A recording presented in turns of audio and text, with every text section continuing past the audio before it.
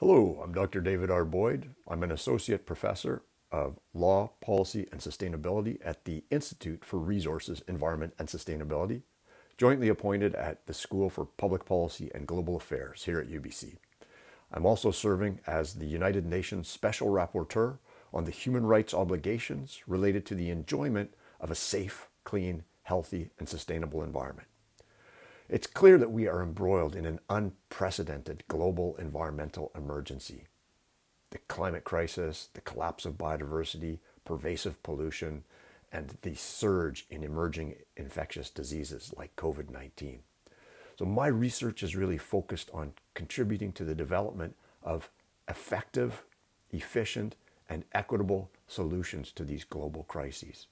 I'm particularly interested in the potential of a rights-based approach to climate action, biodiversity conservation, and the development of a circular economy. I'm delighted to be at UBC working with some of the most brilliant and compassionate people I've ever met, and I hope to see you here one day.